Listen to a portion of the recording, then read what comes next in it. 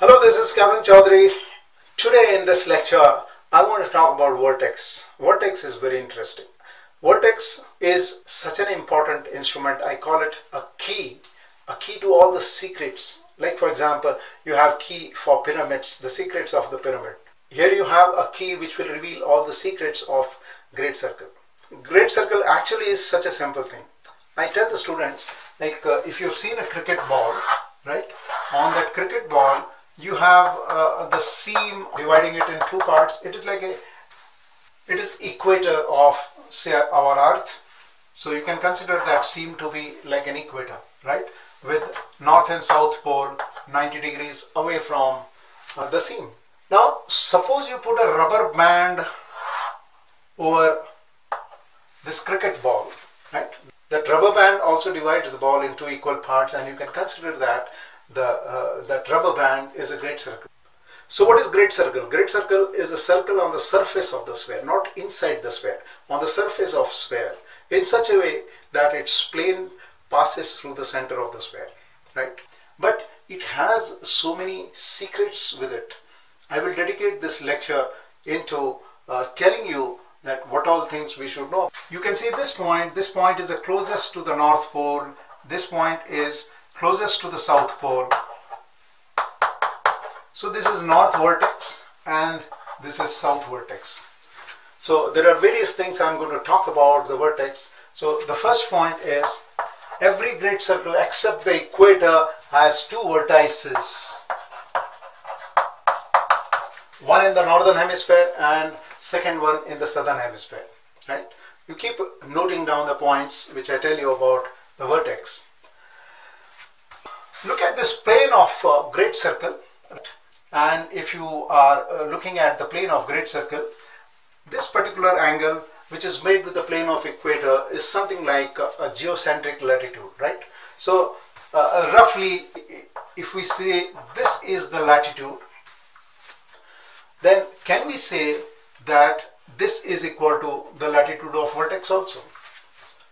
The latitude of vertex, therefore, is the angle between the ship's head and the east-west line. In fact, a smaller angle between the fore and aft line of the ship and the east-west line. So at equator crossing, this is equator crossing. At equator crossing, whatever is the angle between the ship's head and the east-west line is also the latitude of the vertex. And therefore, there is a relationship with equator crossing. The third thing is, if I know the longitude of equator crossing, then I also can find out the longitude of vertex. Because whatever is the longitude of equator crossing, you can do plus minus 90 to that longitude and you can find out the vertex longitude, right? Equator longitude and vertex longitude. There is a relationship, right? I will give you a practical example. Suppose 070 is equator crossing longitude. Then I add 90 degrees to it. It becomes 160 degrees west. That becomes the longitude of the vertex. Now one vertex is away from another vertex by 180 degrees. If I go 180 degrees more westwards, what do I get? 340 degrees west. But you can't have a longitude more than 180 degrees. If you ever get a longitude more than 180 degrees, very simple, subtract from 360 and change the name.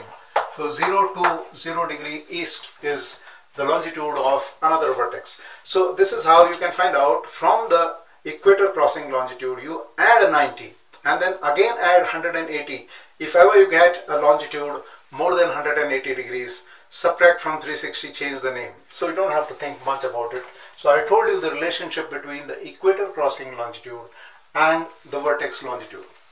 Another thing about the vertex, at the vertex the course is 90 or 270. The course is 90 or 270. Suppose the ship is going along this great circle, at the vertex the course will be 90 or 270.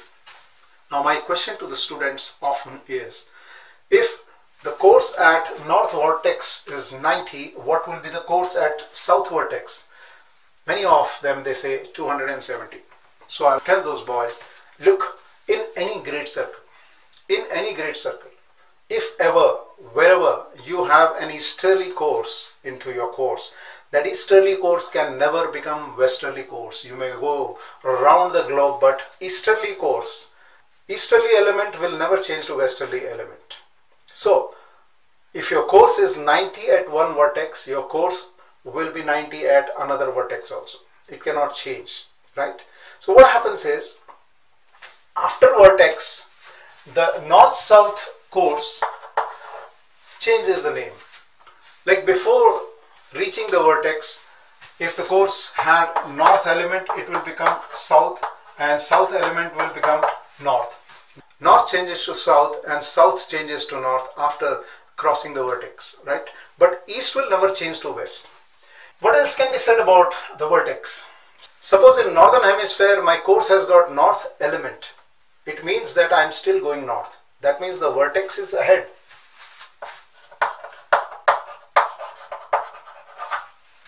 And in northern hemisphere, if my course has got south element, that means I have left the vertex behind. A simple common sense. In northern hemisphere, if I am still going north, that means vertex is ahead. But if I have started going south, that means I have left the vertex behind. Similar thing can be said about the southern hemisphere also. One thing everybody knows about the vertex is that the vertex is the closest that you can reach the pole. So let's write the point number 7 as closest to pole. So when we are doing great circle sailing, we know that the vertex is the point that will take you closest to the pole. Sometimes in the charter party, you are given a latitude which restricts your northward or southward sailing. Knowledge of pole tells you how much north you will go in your great circle course. If you have to change the longitudes, if you have to have a d.long of 180 degrees, you would have probably traveled half the circumference of the earth. So much of distance and time it will take if you want to change the meridian by 180 degrees along great circle course. But North Pole and South Pole are two special vertices that if you go on a great circle whose vertex is 90 degrees, then within a matter of few miles you will change your longitude or meridian by 180 degrees. That means just before the vertex the course is north, and just after the vertex, one step after the vertex, the course is southerly, and you have changed the longitude by 180 degrees. In one particular examination they asked, like, if the initial and final latitudes were same, d.long 180 degrees, and the distance traveled between initial and final position is 600 miles, then what was your initial and what was your final latitude? So this particular question is a special question. If you have not traveled by half of the circumference of the earth, you have just traveled 600 miles and the latitudes are same, that means from the latitude to reach pole it is 300 miles. 300 miles means 5 degrees. That means your initial latitude was 85 degrees and your final latitude was also 85 degrees. That is the special vertex code. In the great circle sailing, if you find out initial course and final course, if you compare initial course and final course, and comparing the initial course and final course, for example, if your initial course was 070 and final course was 140, that means initial course has got northerly component and final course has got southerly component. And what I tell the student, the simple way to understand this particular principle is, if between the initial and final course, if you get a count of 090 or you get a count of 270, you know the counting between 70 and 140, we know that 090 comes. If 090 or 270 comes in between initial and final course, that would mean that the vertex is in between A and B. Let us compare this particular course. 070 is initial course and 085 is the final course. 070, 085 and 90 would come beyond 85. That means if this is A, this is B, the vertex is shortly after the B. Also, another important thing to understand here is if there is a d.long of more than, let's call it a point number 10. So if there is a d.long of more than 90 degrees between A and B, that is the initial position and final position, if there is a d.long of more than 90 degrees and both these positions are in the same hemisphere, then the vertex is between A and B. Vertex is bound to be between A and B, right? Because equator crossing to equator crossing is 180 degrees, out of which 180 divided by 2 is 90 degrees. And if I say that the d.long between A and B is more than 90, the vertex is bound to be between A and B. So these were a few things about the vertex.